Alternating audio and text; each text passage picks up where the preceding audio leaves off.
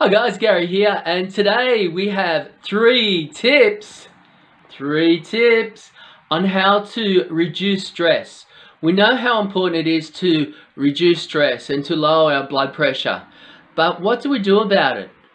So you might find these tips helpful. 3 tips for reducing stress to keep your brain happy and healthy.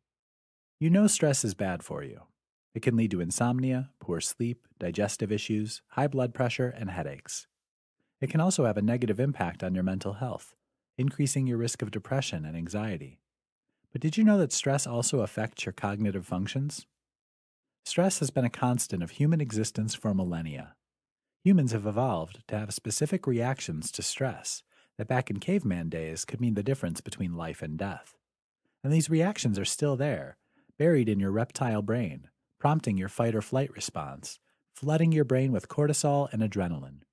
It doesn't matter whether you're facing a saber-toothed tiger or an impossible deadline, your brain and your body react in the same way. Unfortunately, the demands of modern life mean that many people are dealing with chronic stress, keeping those cortisol levels high, which leads to a greater risk of reduced cognitive function, poor memory and retention, or even dementia. Here are 3 ways you can reduce your stress levels and improve your brain health. 1. Recognize your personal response to stress. Learn how stress affects you and what your own personal triggers are. Some people deal better with stressors than others. Notice your physical, emotional, and mental health symptoms when you're experiencing stress. 2. Identify your triggers. What stresses you out may be water off a duck's back from your partner, friend, or colleague. If you can identify what breaks you out in a cold sweat or raises your anxiety levels, then you can anticipate stressful situations and head them off at the pass. Or at the very least, learn to manage them better. 3. Learn to say no. Most people nowadays feel overstretched and overcommitted. Much of modern stress comes from feeling disempowered and overwhelmed.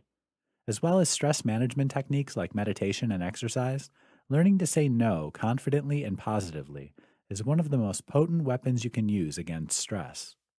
Once you know what triggers your stress response and how that response affects you, it's time to make self-care-based choices.